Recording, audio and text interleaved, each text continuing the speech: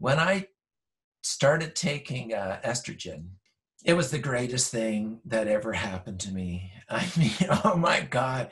I mean, within days, like my brain finally lit up. It was just magical. That's when the transition began. I've changed completely. My brain chemistry is just so different than it was. My blood chemistry is different. My hemoglobin count is different. My red blood cell, my white blood cell count, they're all different. You are not that person anymore. And so I got access to medical journals.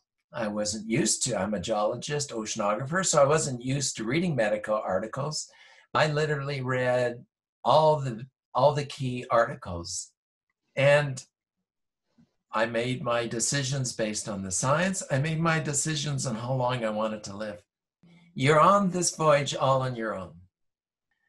In my case, I did not want the decision to interfere with the leadership roles that I had. I didn't want me to become the topic. But when you're transgender, either female to male or male to female, or gender nonconforming, or non-binary, queer, gender queer, you express it. You may identify in your head, but you've decided, no, you're going to not only identify in your head, you're going to show the world. So I was demonstrating it. I changed my clothes, I changed other things. I would sometimes put hair extensions that were a different color in my hair. And I never hid any of that. But I wasn't out saying, oh, look at that. I changed my name. I changed my name legally because I wanted a different name. I didn't want James. I'm so non-male now that I don't want things that were associated with that person. This James Sivitsky, I like him a lot. No, I like him. I mean, he was a very interesting person, a great person. I like him. I think that his behavior, his actions, and what he was able to accomplish was good. I'm not that person. So the things that James accomplished, they are not the things that you accomplished scientifically in the... Well, I mean, science is a little different in the sense that I wrote those papers and I can defend those papers. But those papers were written by somebody who had a lot of male energy. I don't have that male energy. I still write papers, but I don't have that same kind of energy that James would have brought to it. And maybe my papers now are better, I don't know, but they're different anyways. I think the male mind is having experienced both. I'm one of those very few people who had both minds in my head. You can be really single focused as a male in a male brain, and you tend to be see the big picture in a female brain, and that's where I am these days, looking at the big picture. So I like it. I do think that the success that I had at the beginning and as a male person,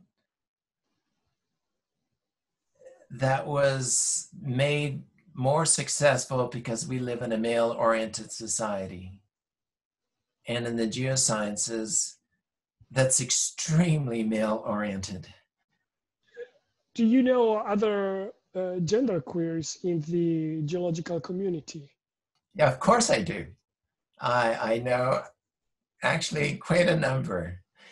We live in a country now where we have a president and a political party, the GOP, who have targeted transgenders to discriminate against. They don't just discriminate it and then pretend they're not. I mean, they do that with all sorts of groups of people.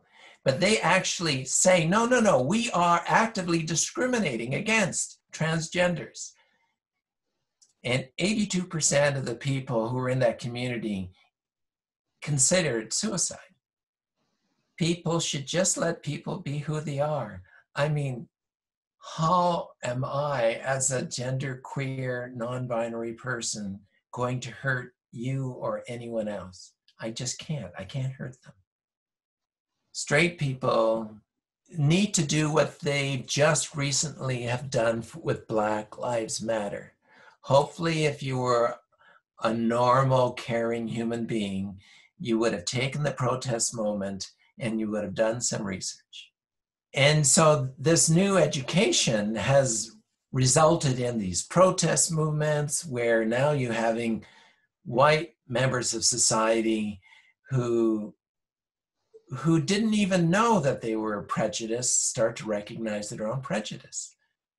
But people just don't have the strength or the society support to allow them to explore what gender is, what gender identity is, what gender expression is, how that differs from sexual orientation and biological sex. Those are all really big topics.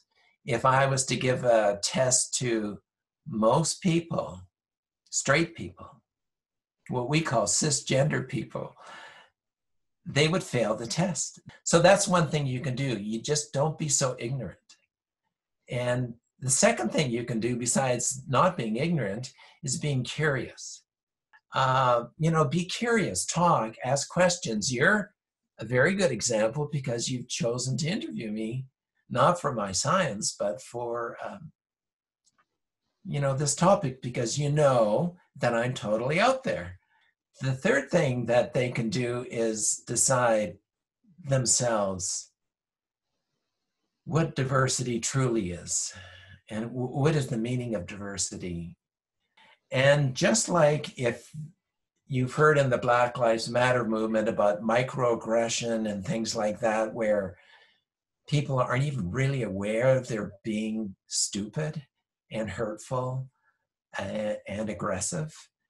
And so that if you see a colleague who's showing these tendencies, be brave. If it's your boss who's showing these tendencies, you have to be especially brave to say, just be smart about how you do it.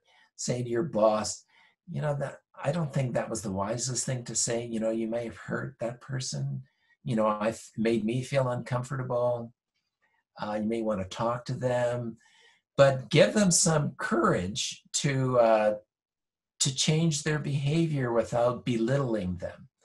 And so I think those three things, if you did those three things, I think, we'd be a better world than we are now.